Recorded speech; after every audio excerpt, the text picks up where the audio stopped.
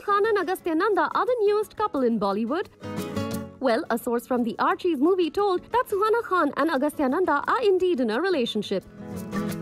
Moving ahead, the source said that Agastya Nanda has already introduced Suhana Khan as his partner to all his family members at the Christmas brunch hosted by the Kapoor family last year.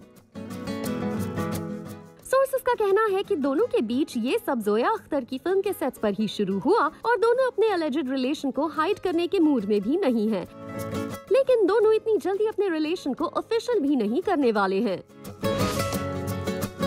Deepika Padukone 5 जनवरी को अपना special day यानी birthday celebrate करती हैं और इस खास मौके को और भी स्पेशल बनाते हुए प्रोजेक्ट के की टीम ने उन्हें एक खास बर्थडे सरप्राइज दिया बाय अनवेलिंग दिस पोस्टर।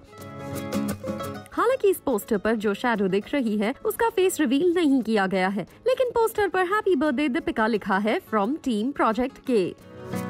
बता दें प्रोजेक्ट के में प्रभास और दीपिका पादुकोण के साथ अमिताभ बच्चन भी हैं। रणबीर कपूर की एनिमल के साथ सनी देओल की गदर 2 होगी क्लैश। एक मीडिया रिपोर्ट की माने तो सनी देओल स्टारर गदर 2 अगस्त 11, 2023 यानी इंडिपेंडेंस डे वीकेंड पर रिलीज होगी। वहीं रणबीर कपूर स्टारर संदीप रेड्डी वांगा की एनिमल की रिलीज भी इंडिपेंडेंस डे वीकेंड ही है। ऐसे में जाहिर सी बात है कि दोनों फिल्म्स के बॉक्स ऑफिस कलेक्शन पर इसका असर पड़ेगा।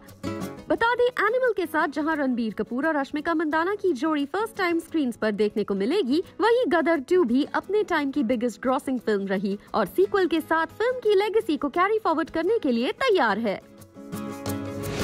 एस राजामौली की RRR का दबदबा अब भी कायम है और फिल्म ने रिसेंटली एक और अवार्ड किया bag. Well, yes, after receiving so many awards for the film, S. Rajamouli has now been honored with Best Director at the New York Film Critics Circle. इस स्टार-स्टडेड इवेंट के कुछ visuals internet पर surface हो रहे हैं, जिसमें Maverick film maker को award receive करते देखा जा सकता है, while the audience gave him a big round of applause and cheered him up. इस फिल्म में Ramcharan and junior NTR lead roles में थे, with the stellar cast Alia Bhatt, Ajay Devgan, Shreya Saran, समुथिरकनी and others who appeared in key roles. Akshay Kumar और tiger Shroff की बड़े मियां छोटे मियां की जनवरी से फ्लोर्स पर जाने की खबरें आई सामने। कुछ recent updates के according the producers of बड़े मियां छोटे मियां will begin pre-production on the movie and they have reserved 3 floors of the Yash Raj Studios in Mumbai for filming of the film's intense action scenes. इस big budget action packed film को लेकर fans के बीच काफी excitement है। इस film में पृथ्वीराज, सोनाक्षी सिन्हा और मानुषी शिल्लर भी हैं और फिल्म का डायरेक्शन अली अब्बास जफर करेंगे। The movie's release date has been set for Christmas 2023.